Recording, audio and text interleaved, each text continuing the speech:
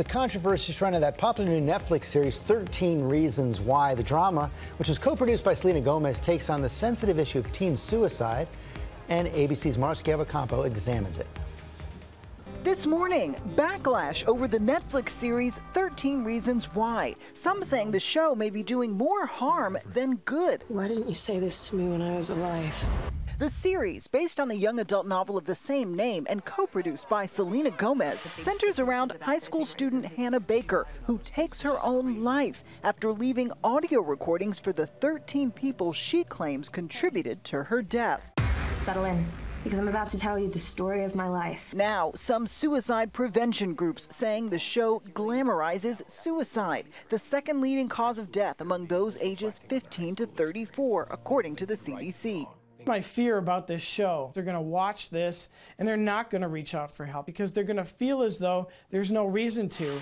Suicide prevention experts adding the show doesn't offer any strategies for coping with thoughts of suicide or alternatives to taking one's own life. It's really important for people to know that about 90% of the people that die by suicide have a mental health issue at the time of their death. They miss the mental health aspects when it comes to suicide that are well known and well documented worldwide.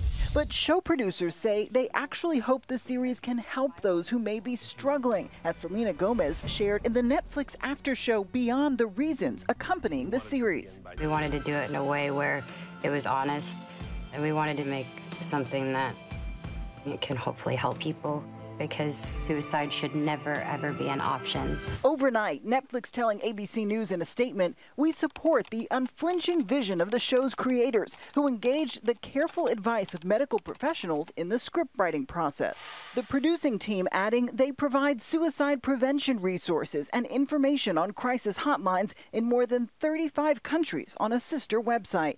For Good Morning America, Marcia Ocampo, ABC News, New York.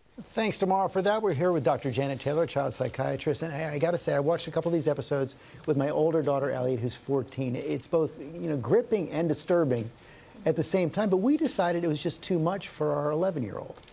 Well, and as parents, we have that option. But the reality is, I applaud Selena Gomez. You had Lady Gaga on talking about mental health issues, because we have to break the silence. And too often, young people, especially, suffer in silence thinking they're the only one. So you made the decision as parents, it's too much. But for so many kids, they may not have parents to talk to. They don't talk about it. And the reality is, it affects everyone. How do you get that balance right between, revealing something, reaching out to people, and glamorizing it?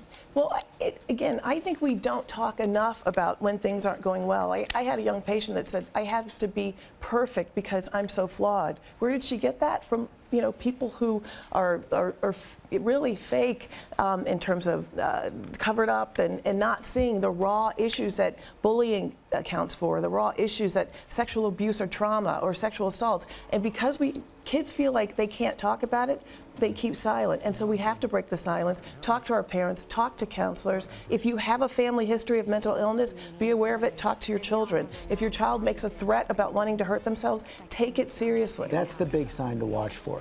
It is, but the sign is that we have to communicate, share experiences. Being a teenager in today's world is not all it cracks up to be. As adults, we look back and think they have so much freedom, but they're dealing with real issues and real pressure. And I think this show gives the opportunity to watch together with your parents and talk about those issues and listen without judgment. Janet Taylor, thanks for coming in.